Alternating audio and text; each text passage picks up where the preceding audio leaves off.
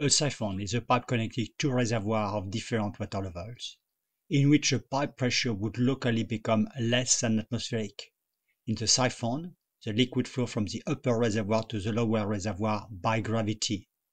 In the first part, the siphon lifts up the liquid to an elevation higher than the surface of the upper reservoir until the pressure becomes subatmospheric before discharging into the lower reservoir. An application is the siphon spillway. This photograph shows a physical model of a siphon spillway in operation. Now, let us consider a simple application of the energy principle to a siphon spillway.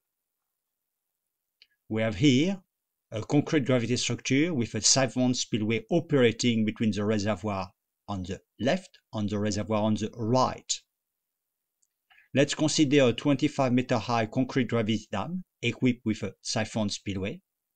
The siphon spillway is primed during a flood event and operated under pressure flow.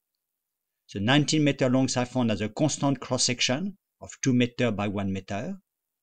The friction factor is assumed to be 0.022, the inlet loss coefficient 0.5, the bend loss coefficient at the crown about 0.75, and the outlet loss coefficient is 1. Let us calculate the discharge when the reservoir elevation difference is 7.5 meters, and let us determine the pressure at the crown, point C, located 6.5 meters from the inlet for the flow condition shown here. Note that the schematic below shows the flow condition corresponding likely to the tail of the flood, and the upstream reservoir elevation has considerably lowered. In the two reservoirs, the velocity is negligible, hence the difference in total head between the upstream and downstream reservoir is equal to the difference in reservoir surface elevation, 7.5 meters. Next, let us apply the equation of conservation of mass and conservation of energy, also called continuity principle, on energy principles.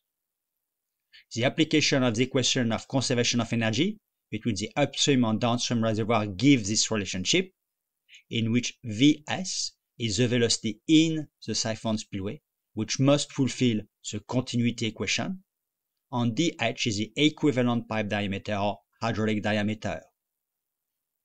In the energy principle, we can use the following assumption: P1 equal P2 equals 0 at the reservoir's surface, assuming that the atmospheric pressure is 0, and V1 equal V2 in both reservoirs.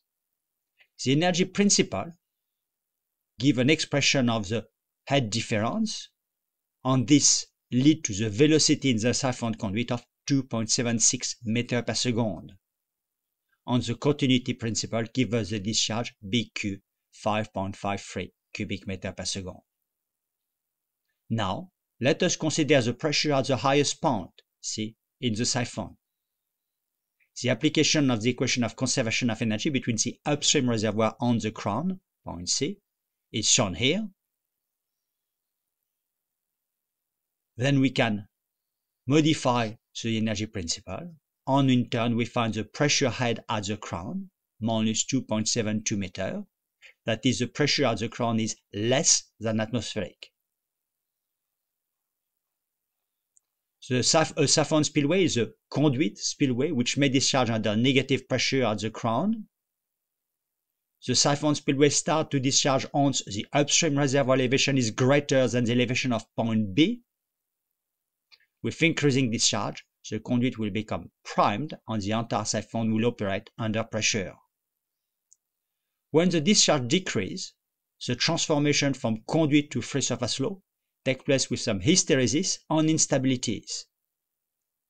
If the negative pressure in the conduit falls below the vapor pressure, the water would transform into vapor and may lead to some imploding collapse called cavitation. Air-regulated siphons might be used to enable the siphon spillway to remain stable at any discharge, and this is discussed in another video in the same series. The operation of siphon spillways constitute a basic application of fluid mechanics and energy principle to open channel hydraulic and hydraulic structures. This is further discussed in a number of relevant YouTube video movies in the same channel.